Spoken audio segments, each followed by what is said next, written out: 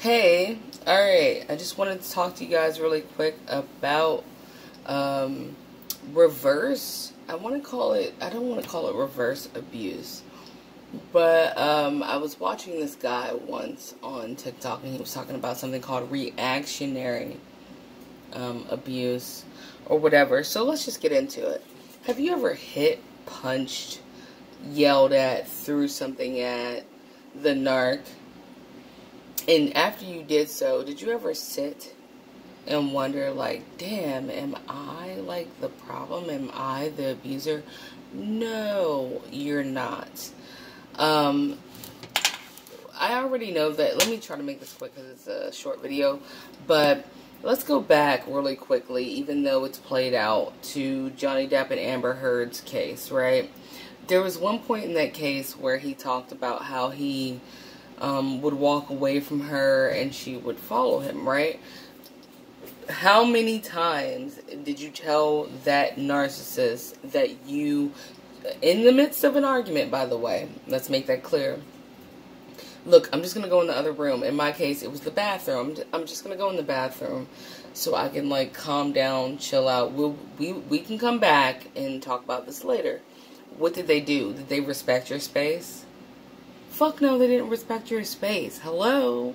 Right? They followed you. And not only did they follow you physically, right? They followed you talking shit the whole time. And not just regular ass shit talking. They said some of the most hurtful things you've ever heard in your entire life. Which is hard to achieve because we live in the world, right? And the world's nasty, you know? For them to be able to pull those kind of phrases and words out of their ass and say it to you, those are just things you don't forget. I can guarantee you there's at least one thing that narc said to you. I have some things which I won't repeat because they're that gross. I mean, like, so gross that I can't even let that slide out of my mouth. But that the ex-narc said to me, right? That you just never the fuck forget. It's impossible to forget it. Hence the reason why kids with abusive parents grow up remembering those things. You know what I'm saying? And trying to become better people in spite of what those things were said about them. The Bible even says, like, watch, you know, the power of the tongue. Life and death is in the power of the tongue. So somebody can speak some things on you. You know what I'm saying? Let's go forward, though. Did you ever end up, I want to say, being forced to physically fight the narcissist? Were you ever forced to? Were you ever literally like a cat backed up into a corner until you had to scratch that attacker just to get out of the corner? And then later on, accused of being an abusive piece of shit yourself, right? Well, you're an abusive piece of shit, right?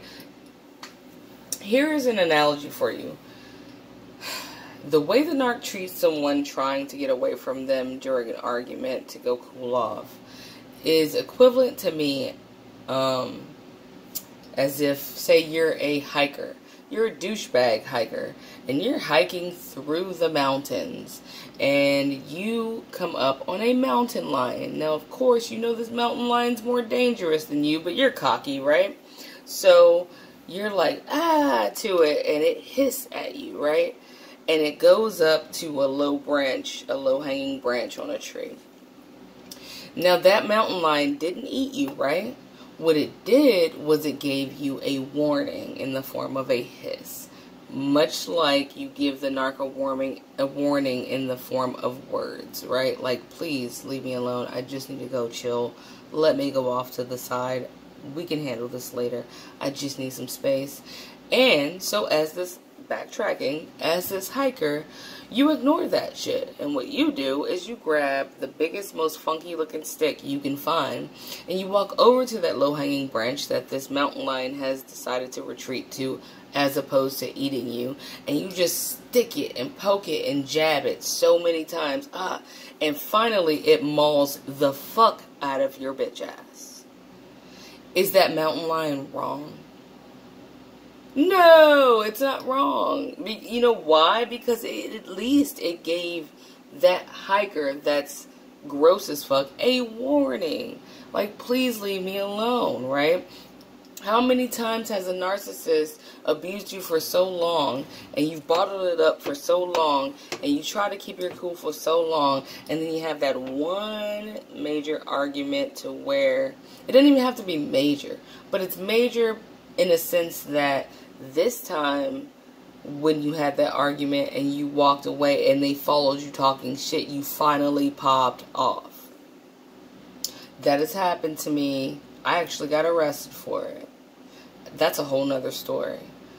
But what I'll say is it was very gross, being provoked on repeat, much like that mountain lion. Eventually it's going to be like, you know what, no matter where I go, you're going to follow me. I may as well fight. I have to fight. And that hiker gets mauled. That douchebag hiker gets mauled. But what happens? Some Mounties come out and shoot the mountain lion because all they see is that it mauled this hiker, when what they didn't see is that the hiker had been poking it with a stick after that mountain lion fired off a warning hiss, right? Anyway, I know this is like a touchy subject, but I really want to touch base on that because, I mean, a lot of people sat down, at least like myself. I don't care. I mean, you may not want to admit it, but I'm admitting it. Fuck it, right? I've sat down once and been like, oh my God, am I the abuser? Am I like the toxic one? What is going on? Is it me? Oh my God. And if you've ever questioned yourself and asked yourself, am I the toxic narcissist? Then no, you're not. You know why? The fact that you even asked yourself that question makes you not a narcissist. How does that work? Because a narcissist loves doing bad shit to people. They enjoy it. They feed on it. That's their food. They don't sit down and ask themselves, oh my God, am I toxic? Was I right to hit that person? No, they don't ask themselves that. My narc put me on my stomach at 7 months pregnant and choked me out to where I couldn't breathe, to where I had to try to gasp for air and beg him to let me breathe because I was gasping. We have a baby, right? My narc, while pregnant, waited till I was in the bathtub and forced my head underwater until I was almost dead to drown me.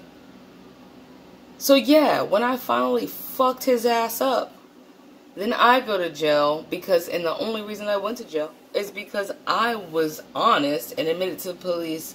He antagonized me, followed me to the bathroom, and I finally pushed him. I pushed him. So they go, okay, you pushed him, that's assault. And then they left my 2 kids in the house with that abusive narc. Gross, right? To spend a night in jail knowing your narc's in there with 2 children that they hate. Anyway, yes, so if you ever question whether or not you were the abuser, you're not. The fact that you stuck around trying to help somebody, you're not. And the fact that you even asked yourself whether or not you're the abuser or you felt bad, you're not. You know what I'm saying? But there is such a thing as provoked, like, I won't call it provoked violence because it's not all the way violent, but I can say reactionary abuse. And I hate even calling it abuse.